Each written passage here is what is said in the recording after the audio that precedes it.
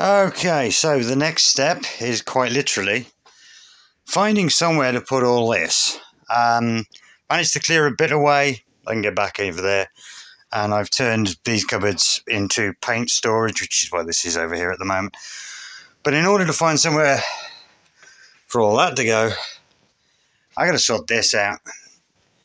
This was my bedroom. It's basically turned into a bit of a dumping ground recently. But the idea is this is going to become a storage room and a workshop. So the idea is that that wall over there has all these polytubs stacked up on a rack of some description. This wall here will become material storage, and then this wall here will become the workshop area with like stuff up on the wall. I've already started clearing out. This door was literally jammed to there, so I've already started clearing stuff away. A lot of it is junk, I've got to be fair. A lot of it is awful and just crap, and I've got to get rid of it all. But anyway, there's a built-in chest of drawers under all that, so that's going to go.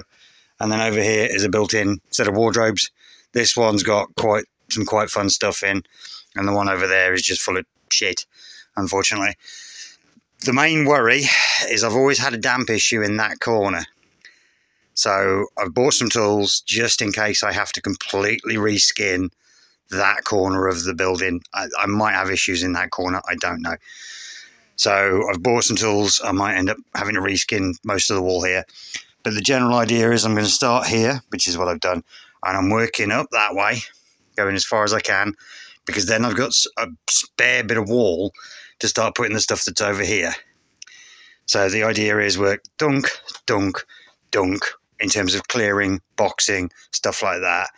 Then that means I can get at that corner, most of that wall, and then this whole cupboard section is going to come out completely, which will then take the wall from here, the room from here to literally here. So it gives me another 2.5 feet-ish. But I've just got to start the clearing process.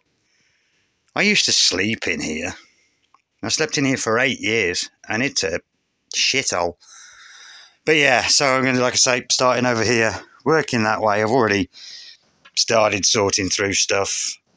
It's working out quite well. I had a stack of like 8 plastic boxes here, and I'm down to like 4, 3.5, something like that. And I've just got to carry on that way for right now, getting rid of stuff, making the room that I need so that I can stack stuff against this one. This wall I'm pretty sure is okay.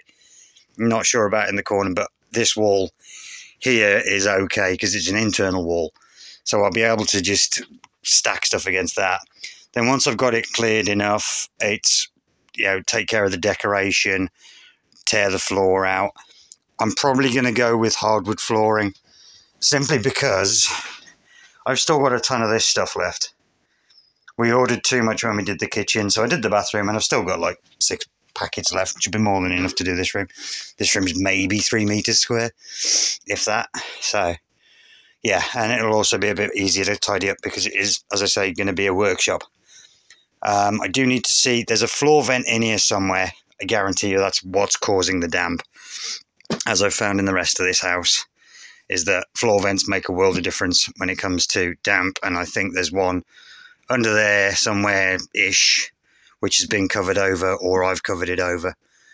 But yeah, so that's where I'm at the moment. I am now turning my old bedroom into a workshop, basically. So yeah. Anyway, that's nice and short and sweet, and hopefully a bit more progress will be made next time. Ta-da!